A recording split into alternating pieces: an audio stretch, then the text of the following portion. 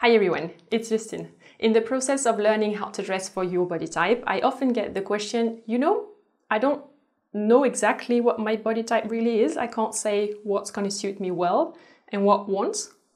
Good news is you can train yourself to get a feeling for that. And an easy way to learn is to look at celebrities and how they dress. So I prepared a compilation of body types of celebrities for each of the 5 main shapes: rectangle, apple, pear, inverted triangle, and hourglass. One note before we start. Your body type is supposed to be genetic. So if I have narrow hips and a wide bust and shoulders, then I should technically be an inverted triangle. But if I tend to gain weight rather around the hips, so lower, and the hips are my widest points, then I will look more like a pear. And so for dressing purposes, I would just go with the pear.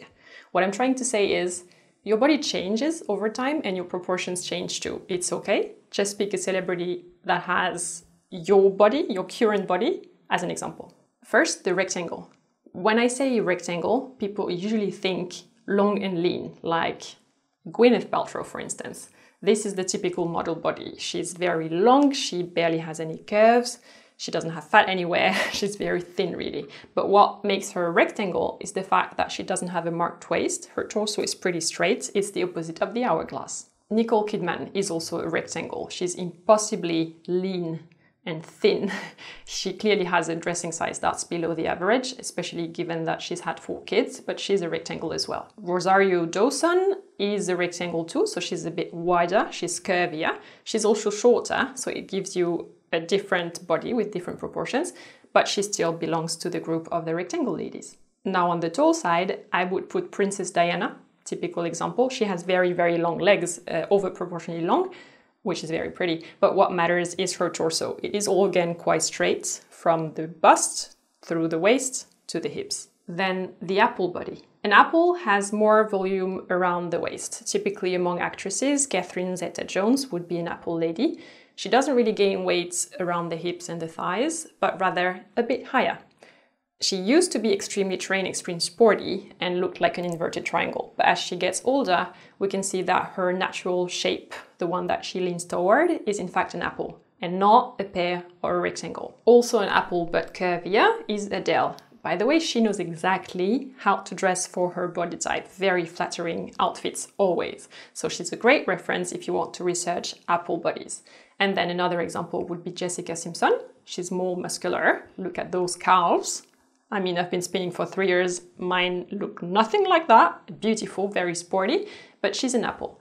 What I'm trying to show you is that the absolute size doesn't matter when you're looking at body type. It's about the proportions of bust versus waist versus hips.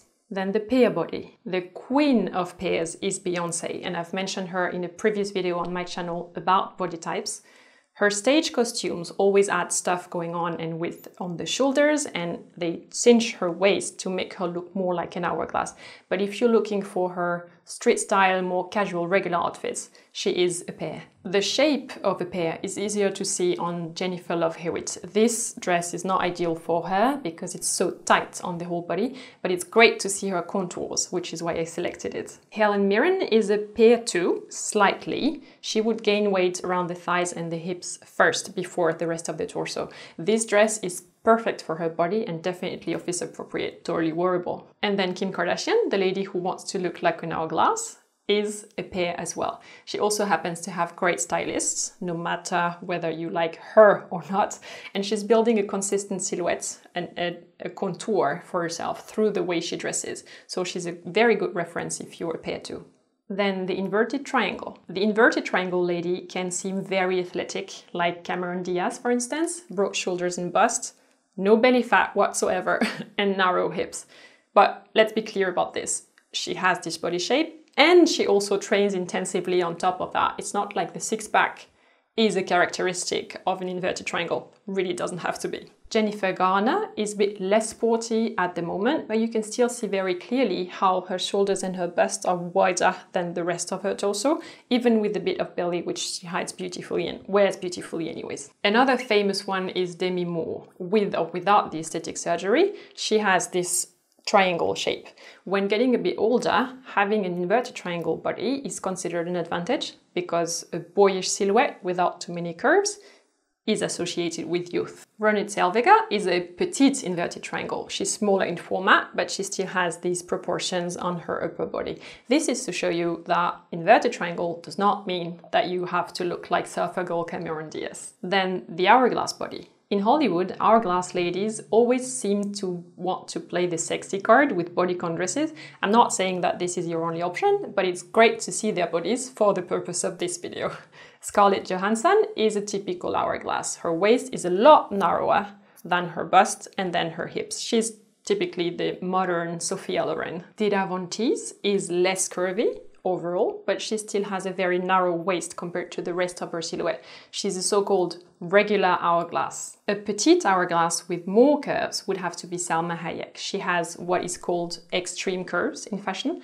Not many standard clothes are gonna fit her, but she still makes casual clothing work for her. She's very smart about her styling and therefore a good reference person for this kind of body. I hope that you found in this video a good reference person for your body type. If yes, thumbs up. Thank you very much. And if not, what was missing? How is your body different? If you can describe it in the comments below, I will try to think of further celebrities that could inspire you. Once you have your celebrity twin, I can recommend this video here on how to find your own style. It's the next step in the styling process. I will also link here in the corner and down below in the description my series on the different body types, one video per body type. I will see you very soon again in a new video, and until then, happy styling. Take care. Bye bye.